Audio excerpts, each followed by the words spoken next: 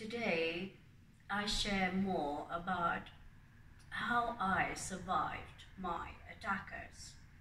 Now, I know it's not easy to say you can get over things and get on with your life and please move forward. I do understand that because it took me years to deal with the emotions, the aftermath, and just the feelings of guilt and fear. So I do understand what you are going through every day and that it could be difficult to move forward or even to make a start. But what I'm trying to encourage through my life story is that what I had done and the elements and tools I've used to overcome my emotions and deal with them. So I have been dancing since I was 4 years old. I'd way too much energy and my parents had decided I could do ballet dancing. It's part of also something very good that came out of it, the elegance and the music and my passion for dancing, theatre, etc.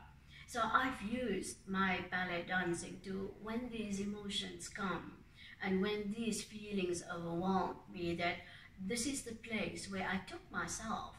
And even still today, I move and I listen to the same kind of music for when I danced, and 20 years was a habit that was stuck and something that I could use to cover these feelings. So yes, I decided on mind adjustment and change of attitude, that I can move forward, and from day to day, over the weeks, the months, and even years it took for me through my adulthood to get past these feelings that was so stuck and trapped deep inside of me.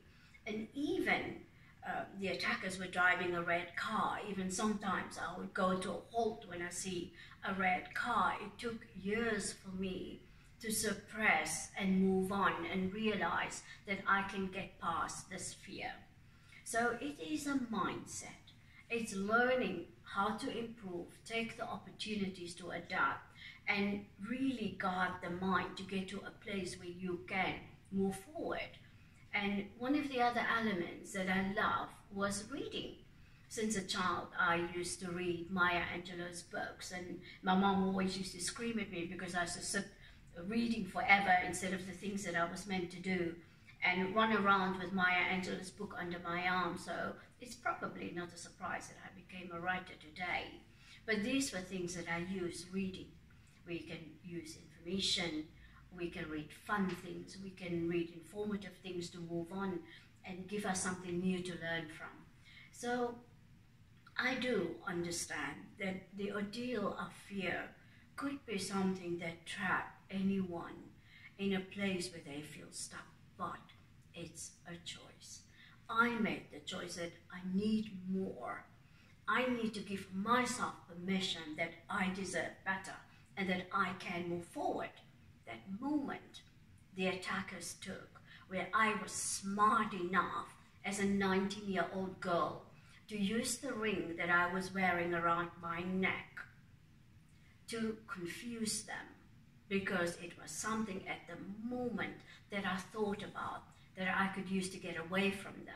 And in that escape, even though I got away, I still suffered for years. But although the dancing saved me, music saved me, my learning, my reading saved me, it is something that I can say today: surround yourself by like-minded people that have your interest in heart, people that encourage you to move forward, go to a better place, learn, improve. And I know it is something that benefited me, and I'm not saying this because I'm a writer today or I've become accomplished today, but I know if I can do it, so can you. So I do come forward and make myself transparent and perhaps a little bit vulnerable through my story, but it will help you. So like, subscribe, share, and there's more to come later as I bring more about my story and my upcoming mission. See you later.